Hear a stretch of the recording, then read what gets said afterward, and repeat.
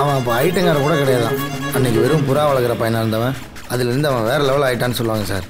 இன்றைக்கி ஏரியாவில் அவன் தான் சார் பெரிய கை.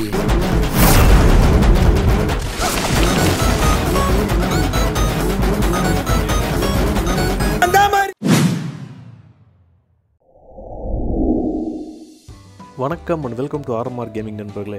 இன்றைக்கி நம்ம ரெட் டெட் ரெடெம்ப்ஷன் 2 எவல்யூஷனை பற்றி தான் இந்த வீடியோவில் பார்க்க போகிறோம். ரெட் டெட் ரெடெம்ப்ஷன் 2 ராக்ஸ்டாரால் ரிலீஸ் செய்யப்பட்ட ஒரு கேம்.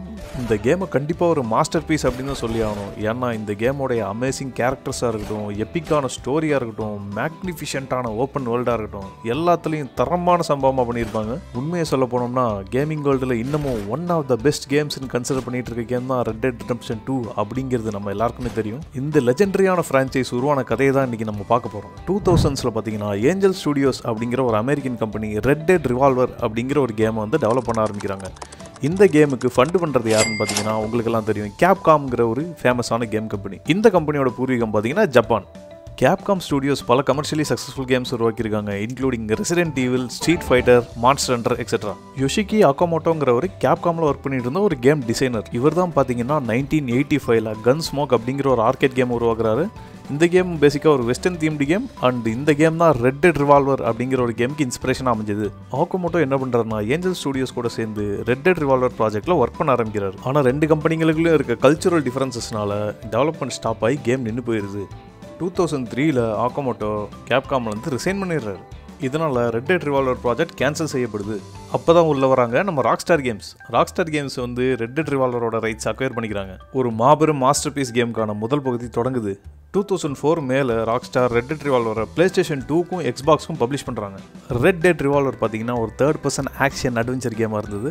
இந்த கேமில் உங்களால் வெரைட்டி ஆஃப் வெப்பன்ஸ் வச்சு விளாட முடியும். ஹேண்ட் கன் யூஸ் பண்ணலாம், ரைஃபிள் யூஸ் பண்ணலாம், ஷார்ட் கன் யூஸ் பண்ணலாம், மோல்டோ காக்டெயில் யூஸ் பண்ணலாம், டைனமிட் யூஸ் பண்ணலாம். இந்த மாதிரி எல்லா வெப்பன்ஸும் நம்மளால் யூஸ் பண்ண முடியும். கேமில் உங்களுக்கு கிடைக்கிற ரிவார்ட்ஸ் வச்சு நீங்கள் புது வெப்பன்ஸ், கேரக்டர்ஸ் இது எல்லாமே பர்ச்சேஸ் பண்ணிக்கலாம். இந்த கேமில் ஓப்பன் வேர்ல்டு இருக்கான்னு கேட்டிங்கன்னா இந்த கேமில் முழுக்க பிரிம்ஸ்டோன் அப்படிங்கிற ஒரு ஸ்மால் டவுனுக்குள்ளே தான் நம்ம எக்ஸ்ப்ளோர் பண்ணுற மாதிரி இருக்கும். அந்த டவுனுக்குள்ளே இருக்க ஷாப்ஸ், NPCs கூடலாம் நீங்கள் இன்ட்ராக்ட் பண்ணலாம். ஆனால் பெரிய ஓப்பன் வேர்ல்டு எக்ஸ்பீரியன்ஸ் இருக்காது. இந்த கேம் ஓப்பன் வேர்ல்டு பேஸ்ட் கேம்ங்கிறத விட ஒரு லீனியர் ஸ்டோரி பேஸ்ட் கேமாக தான் இருக்கும். இந்த கேமோட ஸ்டோரி என்னன்னு பார்த்தீங்கன்னா இந்த கேமோட மெயின் ப்ரொட்டகனிஸ்ட் வந்து ரெட் ஹார்லோ அப்படிங்கிற ஒரு பவுண்டி ஹண்டர். ரெட் ஹார்லோட பேரண்ட்ஸை வந்து மர்டர் பண்ணிடுறாங்க. அதனால ரிவெஞ்ச் தேடி வந்து போறாரு. இதுதான் பார்த்தீங்கன்னா கேமோட மெயின் ஸ்டோரி. இந்த கேமில் பார்த்தீங்கன்னா லோக்கல் மல்டிபிளேயர் ஃபீச்சர் அப்படிங்கிற ஒரு ஃபீச்சர் கொண்டு வந்தாங்க. இந்த கேமில் பார்த்தீங்கன்னா 2 பிளேயர்ஸ் கனெக்ட் பண்ணி விளாண்டுக்கலாம்.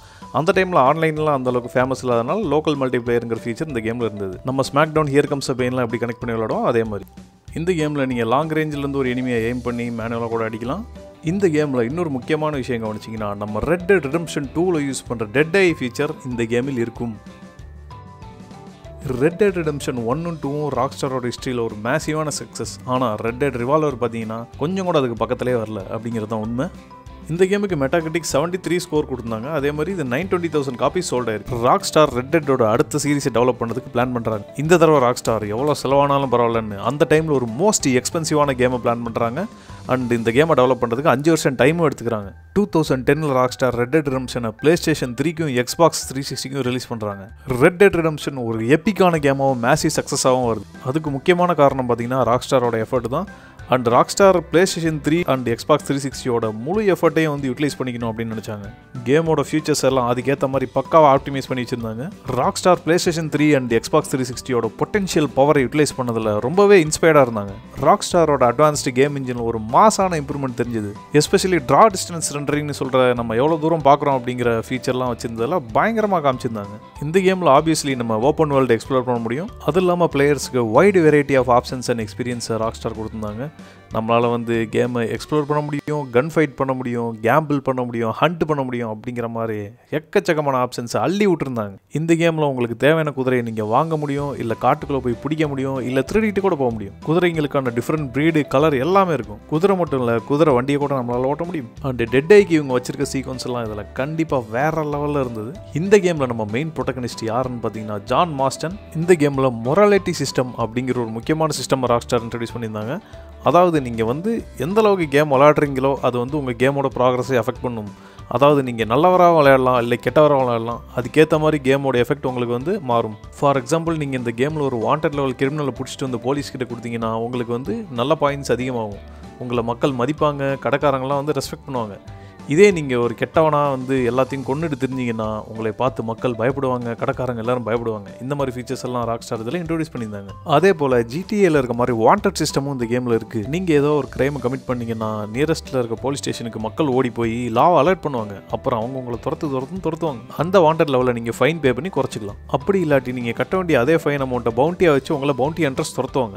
ரெட் டெட் ரிடெம்ப்ஷனில் பார்த்தீங்கன்னா உங்களுக்கு ஆன்லைன் மல்டிபிளேயர் அவைலபிள். இதில் வந்து மொத்தம் 16 பேர் கனெக்ட் பண்ணி அட் டைமில் விளாடலாம். Co-op and competitive game play ரெண்டுத்துலையுமே விளாடலாம். அண்ட் நீங்கள் இந்த மல்டிபிளேயர் விளாடும்போது உங்களுக்கு அதுக்கு சர்டன் ரிவார்ட்ஸ் அண்ட் பாயிண்ட்ஸ் இதெல்லாம் வந்து கிடைக்கும். அண்ட் வெப்பன் ஸ்கில்ஸ் எல்லாம் அப்கிரேட் ஆகும் அப்படிங்கிற மாதிரி ஆப்ஷன்ஸ் எல்லாம் கொடுத்துருந்தாங்க. இது இல்லாமல் ராக்ஸ்டார் இந்த கேமுக்கு red dead redemption under nightmares அப்படிங்கிற ஒரு டிஎல்சி ரிலீஸ் பண்ணியிருந்தாங்க. இதில் பார்த்தீங்கன்னா ரெட் டெட் ரிடெம்ப்ஷனே ஒரு dark theme and spooky world மாதிரி அண்ட் ஜாம்பி அப்பகல்பிஸில் ஜாம்பிஸ் எல்லாம் இருக்க மாதிரி கொண்டு வந்திருந்தாங்க. இந்த டிஎல்ஸுமே மக்களிடம் ஒரு நல்ல வரவேற்பு பெற்றுச்சு. இந்த கேமோட கிராஃபிக்ஸாக இருக்கட்டும், கேம் பிளேவாக இருக்கட்டும், ஸ்டோரியாக இருக்கட்டும் அண்ட் மியூசிக்காக இருக்கட்டும், இந்த எல்லா ஆஸ்பெக்ட்ஸ்லையும் ரெட் டெட் ரிடெம்ப்ஷன் கேமர்ஸ் கிட்ட ஒரு நல்ல வரவேற்பே பெற்றுச்சு அப்படின்னு சொல்லலாம். கிரிட்டிக்ஸ் கண்டிப்பாக இதை வந்து one of the best games அப்படின்னு சொல்லியிருந்தாங்க. Spike video games and game developer சாய்ஸுங்கிறாங்க இந்த கேமுக்கு game of the year awards கொடுத்தாங்க. IGN பார்த்தீங்கன்னா must play game, Rockstar has taken a western to the new heights and created one of the deepest, most fun and most gorgeous game around அப்படின்னு சொல்லியிருந்தாங்க. And மெட்டாகிரிட்டிக்லி இந்த கேமுக்கு 95 rating கிடச்சிருந்தது. ரொம்பவே பெரிய விஷயந்தான். இந்த கேமோட டெவலப்மெண்ட் அண்ட் மார்க்கெட்டிங் காஸ்ட் பார்த்தீங்கன்னா $100 மில்லியன் ஆயிருக்கு.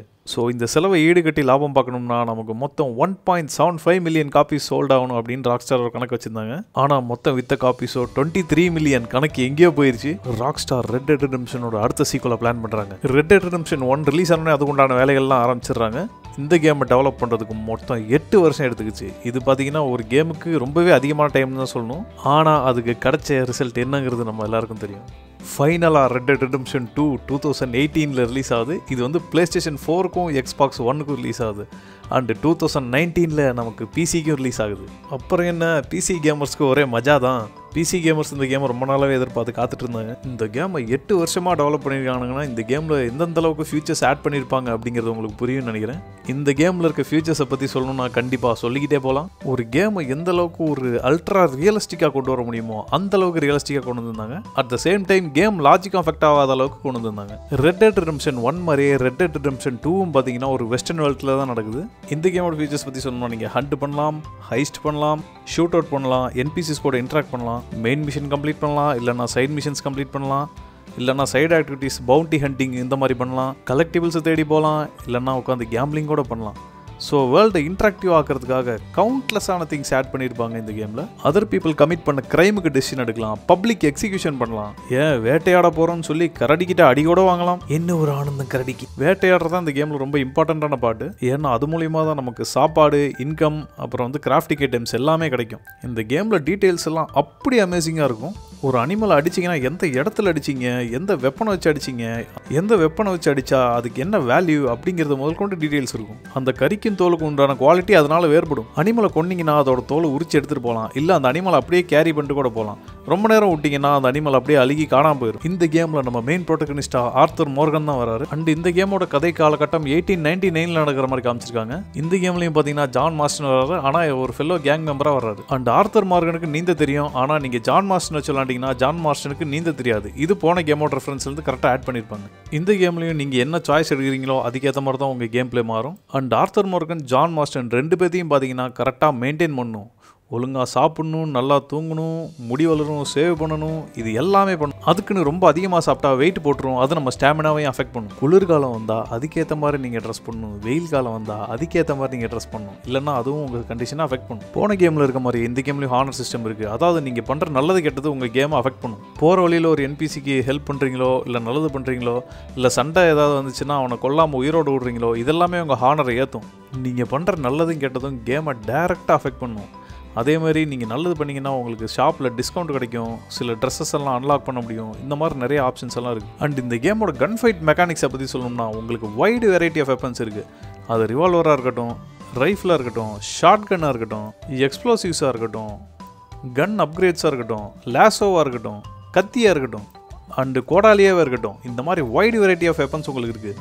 இந்த கேமில் உங்களால் பவு யூஸ் பண்ண முடியும், டூயல் வெப்பன்ஸ் யூஸ் பண்ண முடியும், அண்ட் ஆப்வியஸ்லி டெட் ஐ உங்களுக்கு தெரியாது இல்லை.